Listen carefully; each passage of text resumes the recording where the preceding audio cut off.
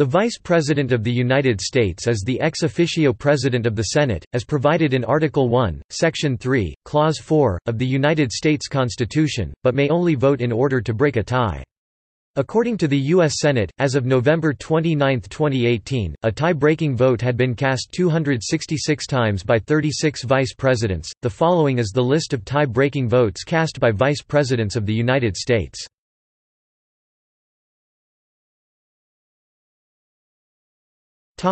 Historical significance. The first President of the Senate, John Adams, cast 29 tie-breaking votes. He cast his first tie-breaking vote on July 18, 1789. His votes protected the President's sole authority over the removal of appointees, influenced the location of the national capital, and prevented war with Great Britain.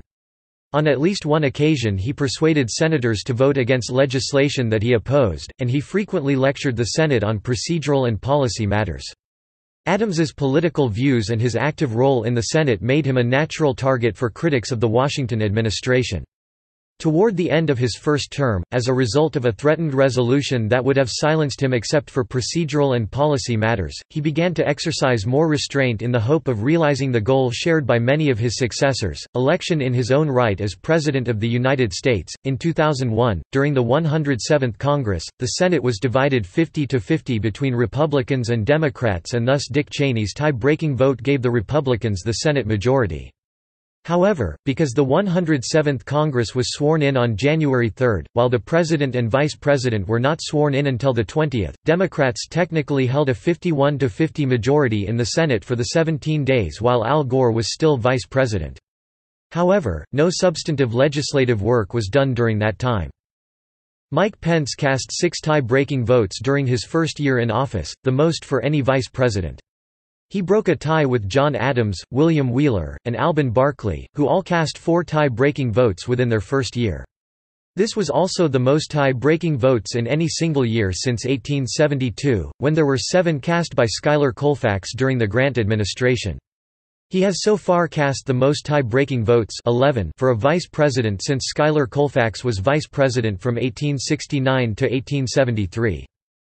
In recent years, the increased threat of a filibuster has led to a rise in the use of cloture to end debate in the Senate, especially on high-profile issues where the Senate is sharply divided, thus rendering the vice president's tie-breaking vote increasingly unnecessary or unhelpful, since the invocation of cloture requires a 3/5 majority, rather than a simple one.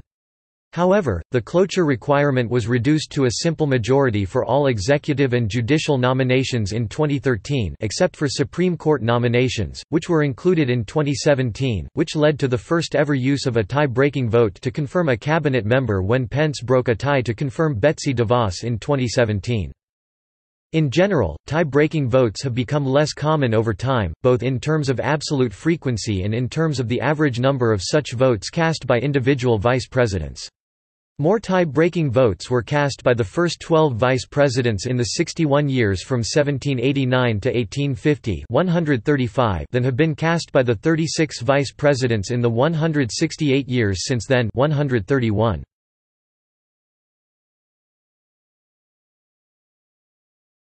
Topic: List of vice presidents by number of tie-breaking votes.